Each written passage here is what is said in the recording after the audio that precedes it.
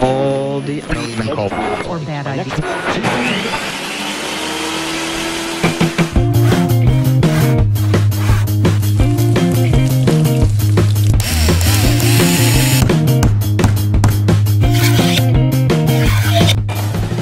Welcome to the pilot episode of the Breece Creator Podcast. I'm Lee Breece. I am the guy behind the mic, the host, star, producer, director, whatever you want to call me. I am the guy that's probably going to be behind this mic for the entire life of this podcast.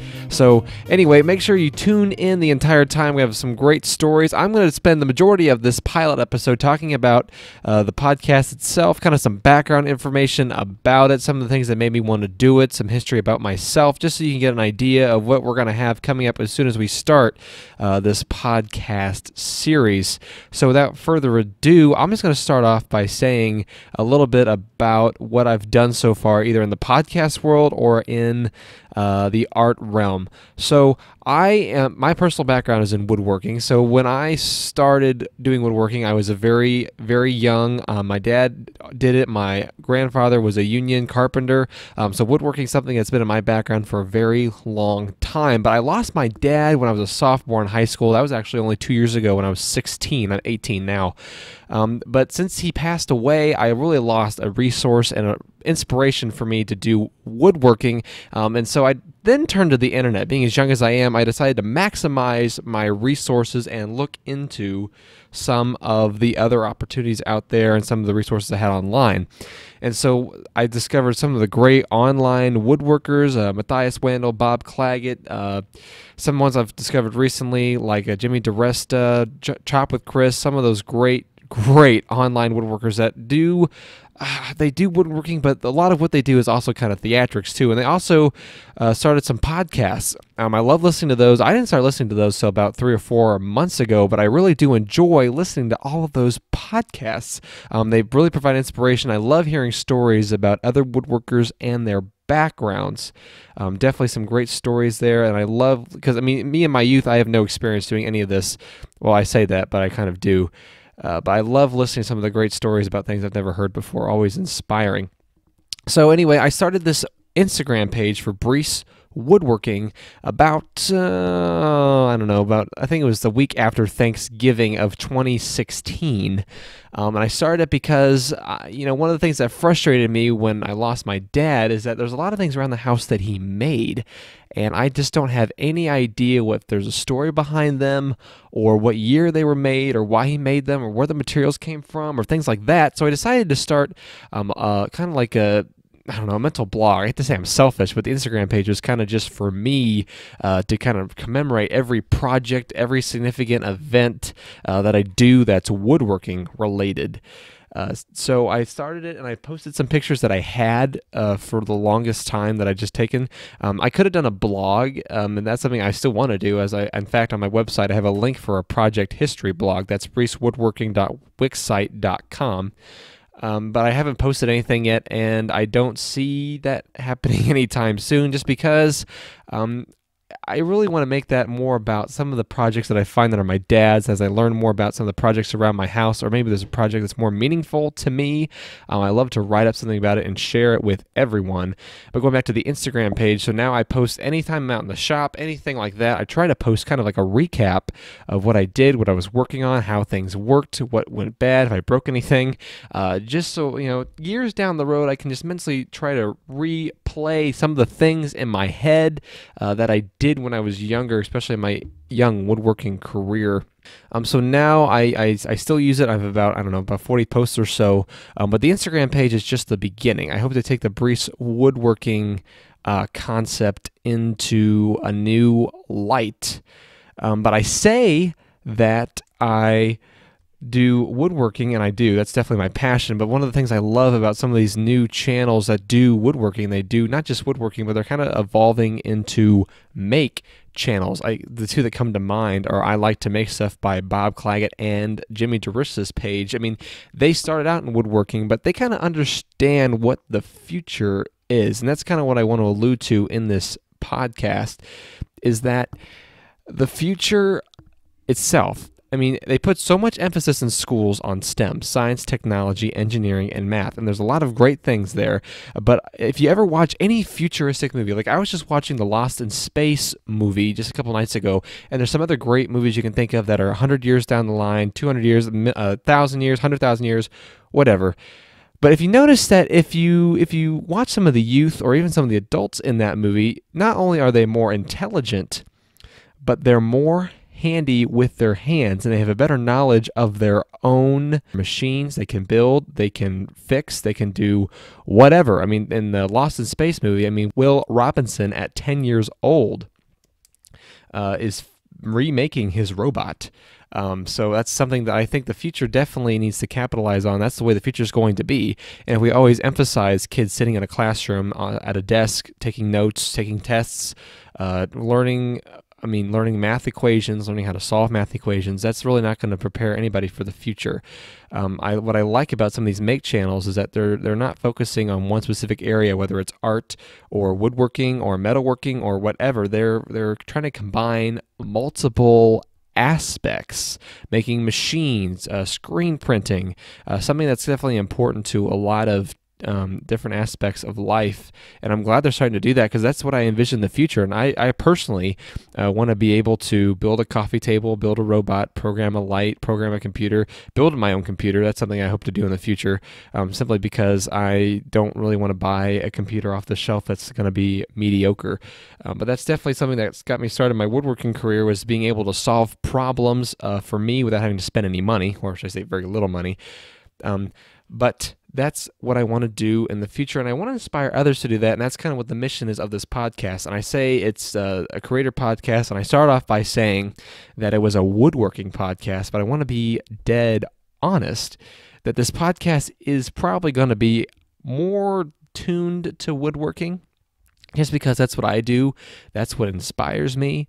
That's what I have. I have a woodworking shop, so a lot of the things I do are going to be woodworking related. But a lot of the places I want to take this podcast is involving making, is involving creating, is involving inventing and innovating, and all the things that I feel that like society is going to kind of take aim at. You know, we talk about pushing to the future. I had this discussion with my mom the other day about cutting our cord for cable, and I said, this is kind of how I think when I think about doing something like that, is that, you know, I said to my mother, which is being more innovative? Which do you see being more prevalent in the future? We thought about it, and cable's kind of reached its max, and so she said, okay,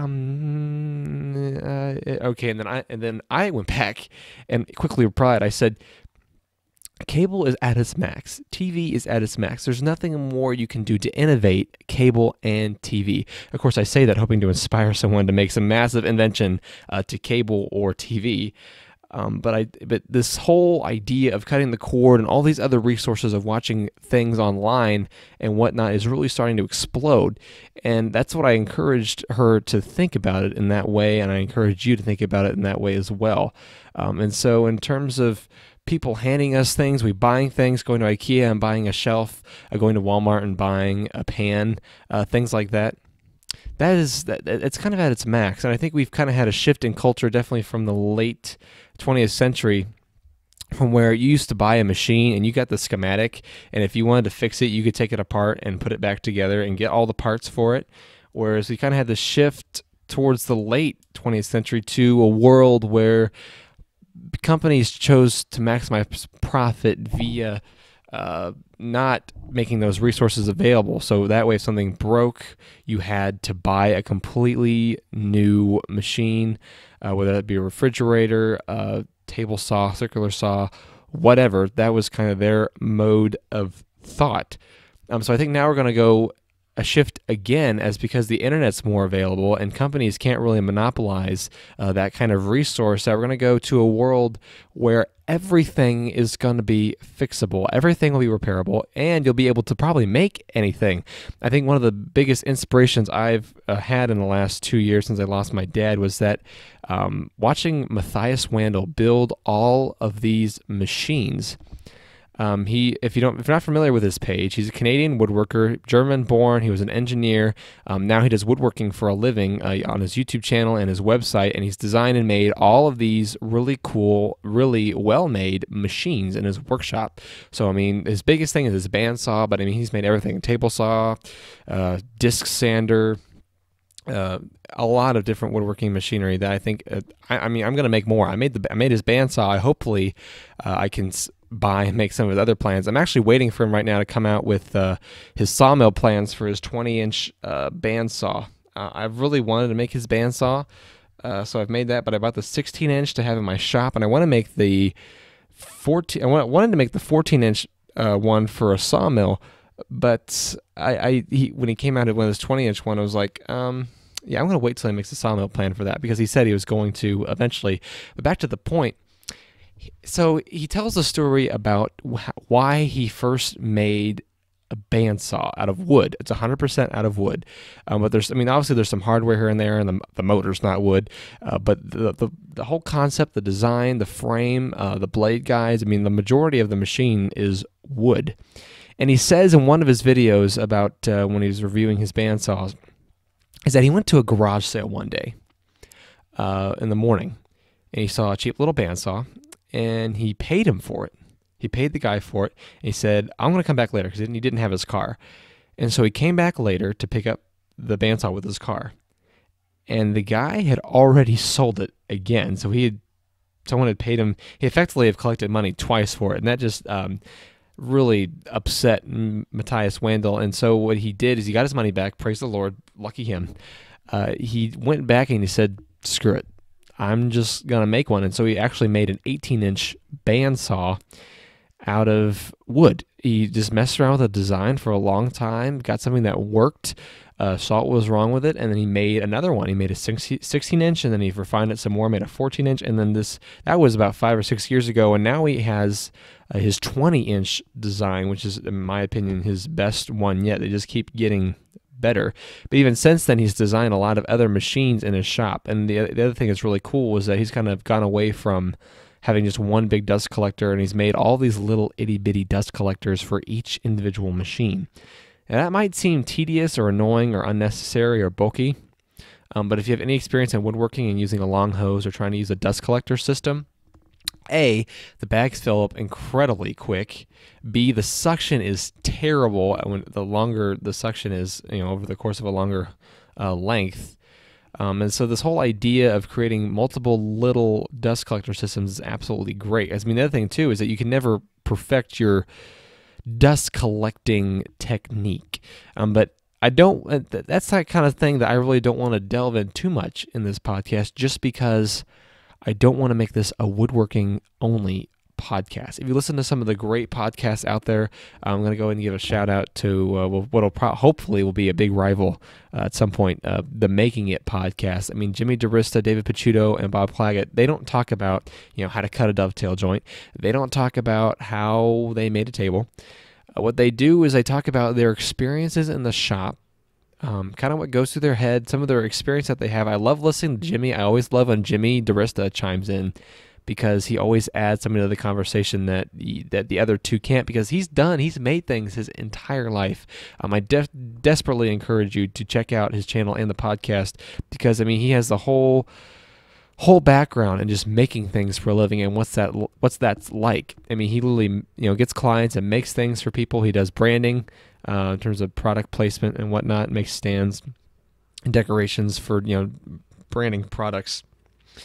And then he also teaches a class, and in that class he teaches things like molding, screen printing, how to make simple things. Very cool. But definitely a class, if I was in New York City, I would take, which I'll go ahead and talk about now. So I am actually based in Brownsburg, Indiana, which is about 20 minutes northwest of Indianapolis.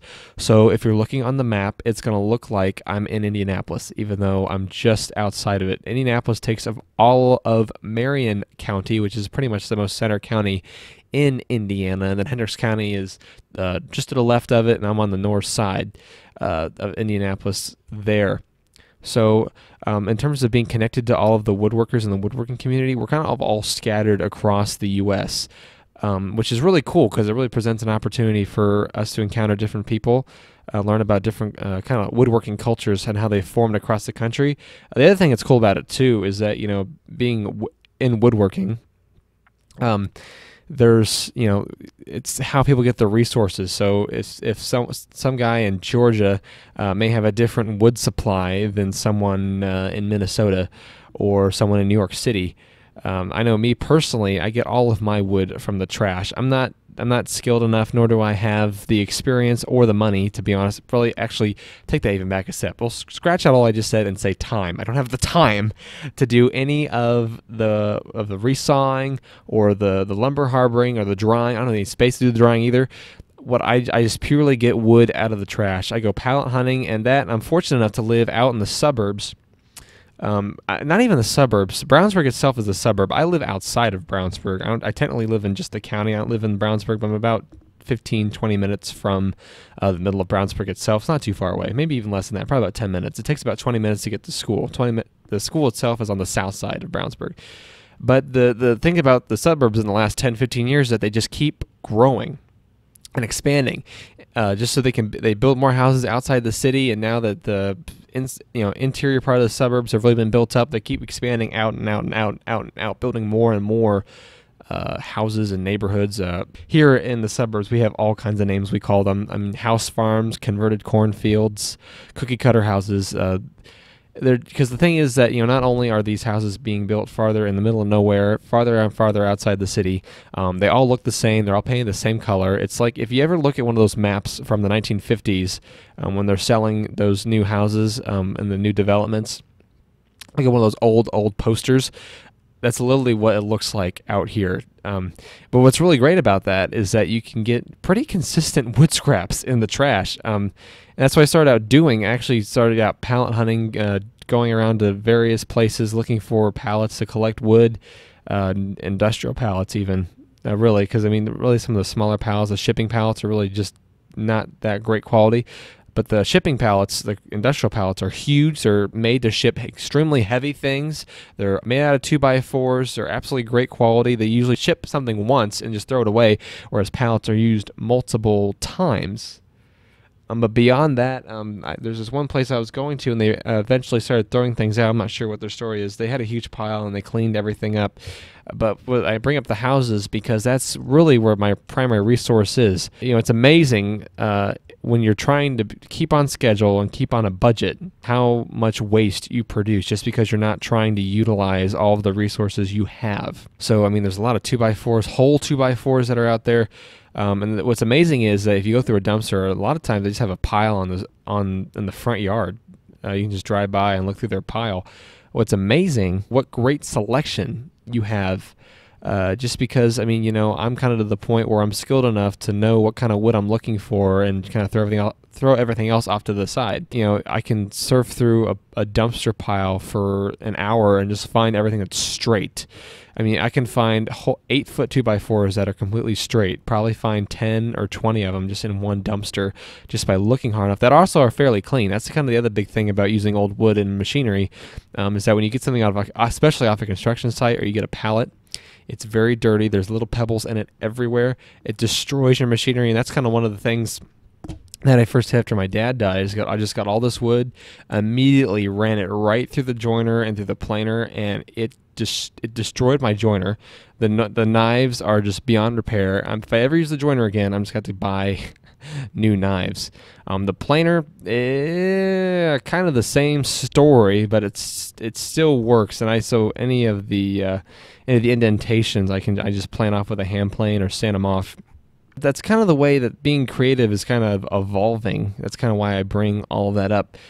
People aren't going out and buying materials. They're kind of utilizing what they have on hand, finding things in the trash.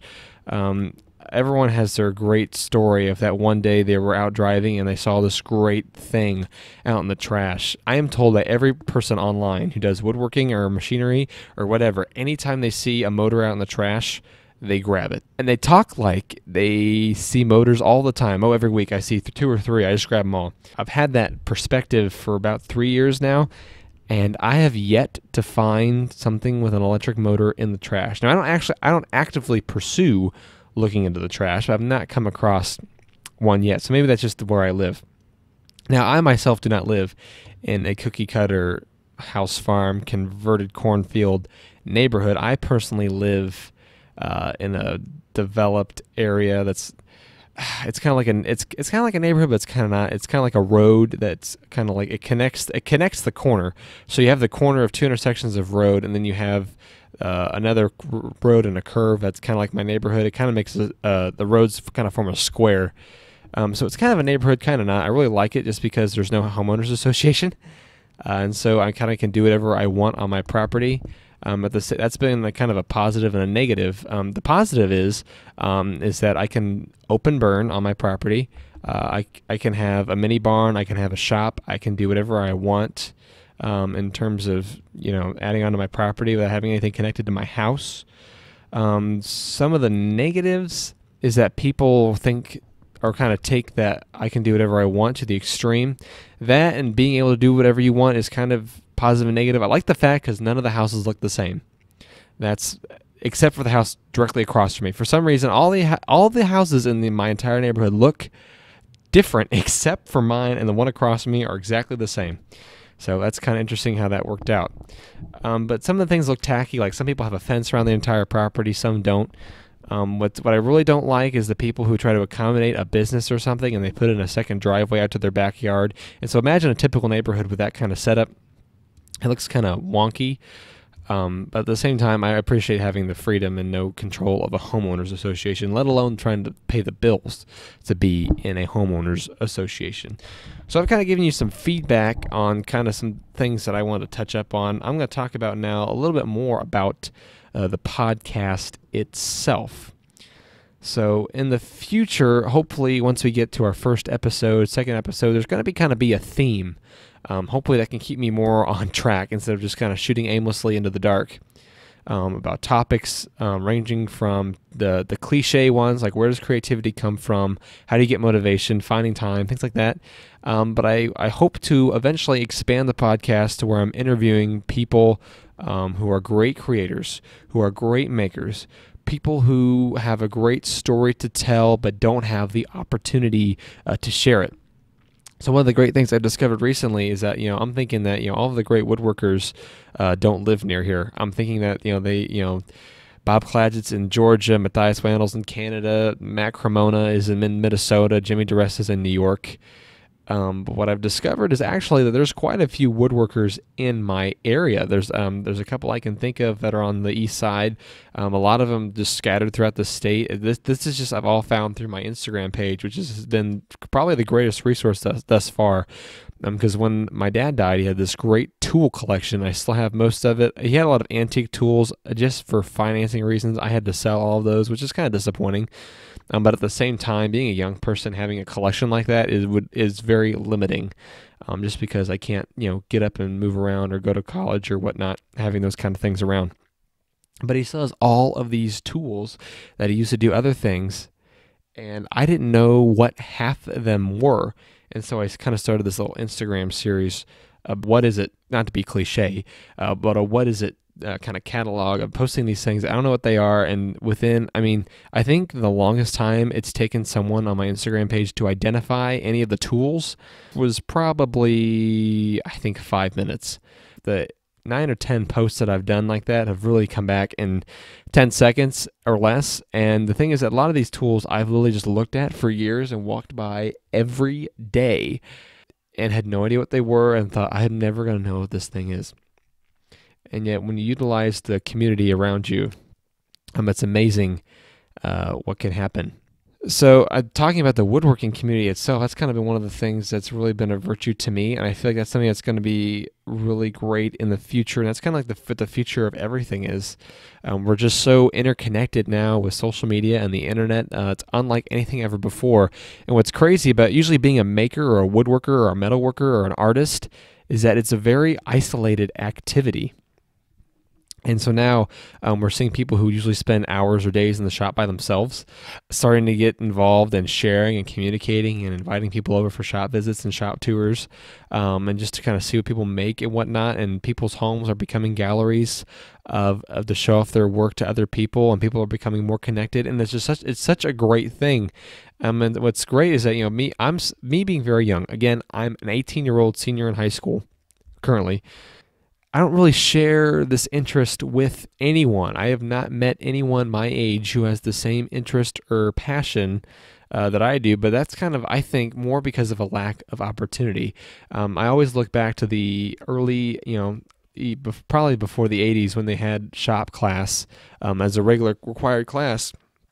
And now they don't, and they've kind of, my school is about to demolish what's left of their shop class hallway. But I don't think students my age have the opportunity to kind of learn about that, because every kid I've invited over to come help me in the shop for a day has had a feisty passion, and they always want to come back. In fact, I invited a kid over one time to come work with me on my bandsaw when I was making it, and he came over at 2 o'clock in the afternoon after he had sat on the couch all morning, and I just begged him to come over. And as soon as he got in, he was like, "Why did I wait so long?" He was there probably till about 4 in the morning. Then he went home, slept for about 6 hours, then came back, and we worked on the bandsaw some more. So it's really cool, just because I've experienced woodworking my entire life, been doing it since I was born. It's really cool to see how other people get excited about woodworking and how they really get into it. And I think just making in general gets a lot of people excited. I see that especially when we're given a project or something in class. That's really something that really gets kids excited to work with their hands. And so I think it's really disappointing that kids don't have more opportunities like that. I was very fortunately blessed to inherit a complete shop. Well, I don't want to say complete shop, a very good start shop. A lot of great tools out there, and I mean, it's hard to fathom not having that out there, especially trying to be a woodworker and starting from scratch. Hopefully I'll open a metal shop and I'll experience what starting from scratch is like. But for the time being, I'm just going to stick with my setup for now, just doing woodworking and whatnot. Hopefully I'll expand a little more, but obviously that's down the road. But I really like providing this opportunity for other people to experience what making, creating, and designing and all of the things like that are like, just because so many people don't have that opportunity. So through this podcast, I hope to expand, I hope to advertise, I hope to get people interested, and really this podcast is going to be targeted for experienced people who've done woodworking, who've done making, who've done creating, who are really, really passionate about it. But I am going to try and reach a broader audience in the sense that I want to bring people in. So I'm going to make a lot of appeals to people who have never made anything before, who have never touched a piece of wood or a saw, or have never turned on a table saw, have no idea what that sounds like, have never touched a drill press, have never held a drill. It's kind of funny when you hand someone a drill for the first time and ask them to change a bit, and they're just kind of like, what? Or if you see them try to start a screw or something for the first time, that's pretty funny too. But like I said, I want to reach a broader audience and try to get in as many people as possible. So if you feel alienated just because you're an experienced person, please hang in there. In every episode, I'm going to try to make an appeal to both, try to have something in there for both, because one of the great things about this activity is that you only get better by surrounding yourself with people who are better than you. And that's true in every aspect of life. And so if I get somebody interested in this activity, and I bring them in and they're listening and they connect with things, and then further down the episode they hear something that they don't understand or they don't know how to do, and all of a sudden they're completely fascinated with trying to figure out or discover what that thing is and how to do it. So hopefully that I can accomplish that. That's kind of the goal of this podcast. But I think this is going to be the end of the first episode. So I'm glad you listened. And this is our pilot episode. Hopefully you're going to have a series upcoming, like again, with more specific topics. You can find all of the episodes on Soundcloud and on YouTube on the Breece Woodworking YouTube page. And you can go to our website at breecewoodworking.wixsite.com for all of the updates and all the episodes. If you go to the Creator Podcast tab on our website, it's very obvious. If you have any comments or questions, you can either leave a comment on our website on this episode itself, or you can email me at breecewoodworking.com. Again, my name is Lee Breece. I appreciate you listening to this. I appreciate feedback or any ideas you have for topics for the podcast. Anything you want me to talk about, touch up on, I greatly appreciate it. So that's going to do it. Thanks for tuning in. Make sure you keep listening or keep paying attention. You can follow our Breece Creator Podcast Twitter page for all the updates and episodes upcoming. So for the outro for this podcast, I want to give a shout out to an artist online who has produced music and released it into the public domain. Artists who produce music and release it into the public domain, I feel like really understand what art is, what its purpose is, and how it contributes to the society around it. So I want to give a big thanks to the people who do that online by putting them actually and featuring them in the podcast. So I'm going to close this episode with the Silent Partners Ether. Ether, I don't know how to say it, but you can check them out on YouTube. I'm sure they're on SoundCloud as well. Just Google that, you'll find it. You can listen to it, and that's I'll hopefully put a link to it in the show notes that I'll have eventually on our website. So thanks again. Have a great time. I'll see you next time on the Breece Creator Podcast.